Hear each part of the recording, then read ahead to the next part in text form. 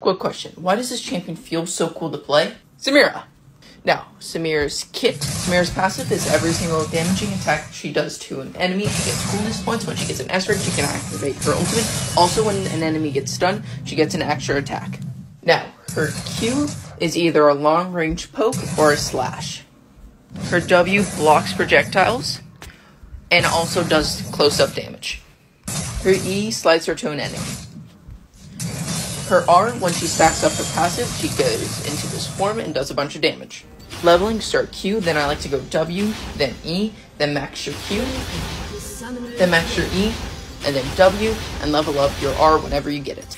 Items go D-Blade 1 Pot, Immortal Shield Bow, Berserker Greaves, Bloodthirster, Collector, Infinity Edge, and rounded off with Lower Dominix. Seriously, why is this character so cool?